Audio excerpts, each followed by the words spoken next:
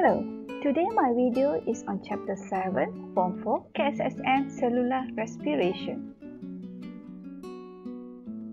We are going to cover 2 content standards, 7.1 Production of Energy through Cellular Respiration, 7.2 Aerobic Respiration. The learning standard 7.1.1 justify the necessity of energy in metabolic processes.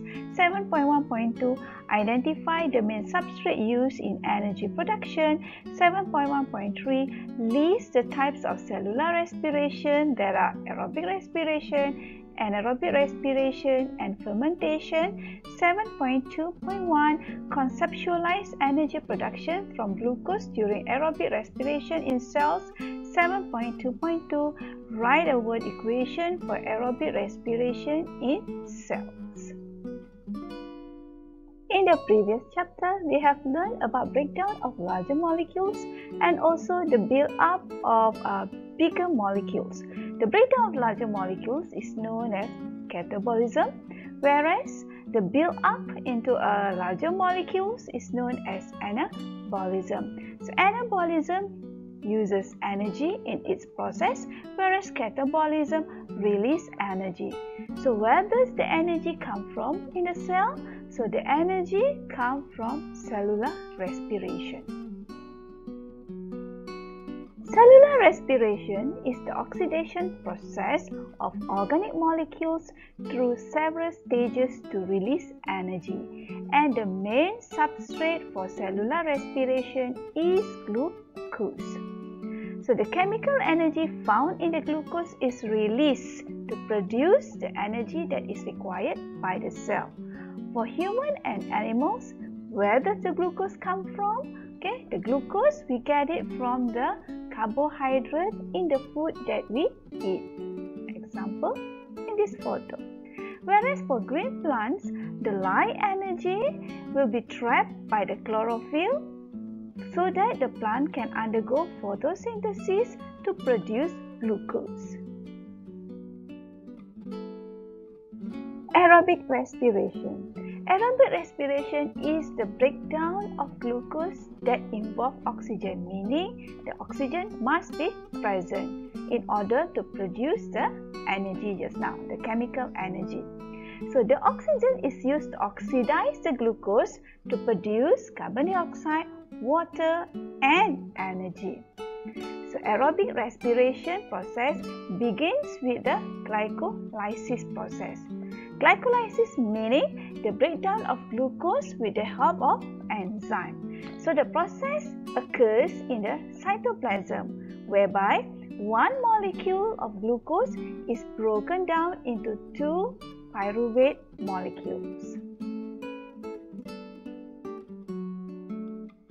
The process then continues to occur in the mitochondria.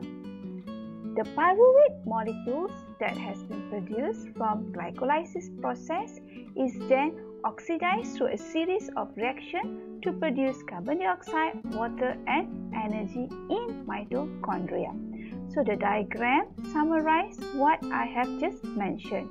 Glycolysis, whereby glucose is break down into 2 pyruvate molecules which occur in cytoplasm. Later, this pyruvate molecule is oxidized in mitochondria to produce carbon dioxide, water, and energy. And most of the energy is used to produce ATP, adenosine triphosphate. ATP formation from ADP, adenosine diphosphate, and phosphate is not a spontaneous process. Energy must be present to make it happen. So, cellular respiration provides the energy in making ATP. Okay, so we look at this one. ATP molecules are produced when a group of non-organic phosphate is added to ADP, adenosine diphosphate. ADP plus phosphate get the energy from cellular respiration to produce ATP, adenosine triphosphate. ATP molecule actually has a weak phosphate link. So when the phosphate link on ATP molecules are broken, the energy is released.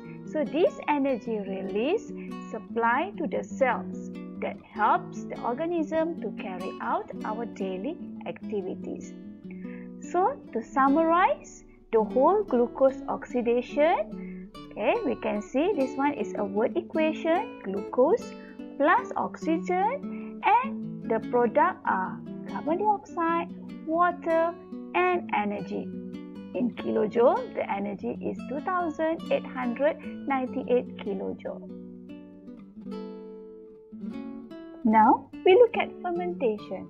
Fermentation is incomplete breakdown of glucose because of limitation of oxygen or there is no oxygen at all.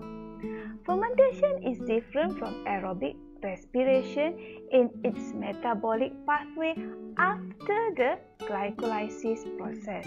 So after glycolysis, the pyruvate molecule that is produced from the glycolysis process, from the breakdown of glucose, okay, the pyruvate will undergo either alcohol fermentation or lactic acid fermentation.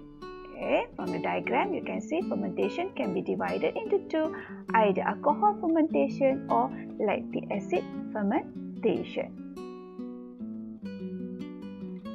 You want to know more about lactic acid fermentation and alcohol fermentation? Well, subscribe my channel for my next video.